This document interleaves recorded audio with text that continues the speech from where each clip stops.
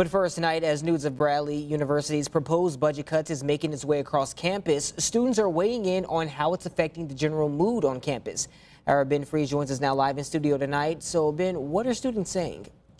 Well, Durante, the students I talked to today describe a campus community that's in a bit of shock about the approach that the university is taking. Now, this comes after Bradley University announced Monday that it's considering discontinuing 17 academic degree programs and turning 5 others into service units that will exist only to serve degree requirements for other majors. The university currently faces a $13 million deficit. Courses will still be offered in the programs as long as there are students still working on completion. However, the proposed cuts would see up to 68 faculty positions being eliminated. Among the proposed degree programs to be cut would be international studies and business law. And students are now weighing in on how the news is affecting campus life.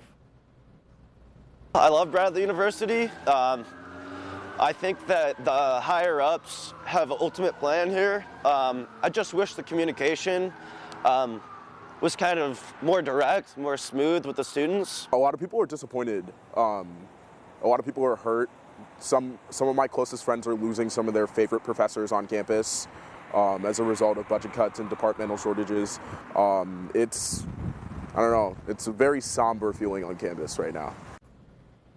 And next Tuesday, there are plans for a walkout and protest on Bradley's campus. The goal is to show solidarity between faculty and students who are in opposition to the direction the university is heading in. A final decision will be made on December 6th. Durante? All right, Ben, thank you so much for that.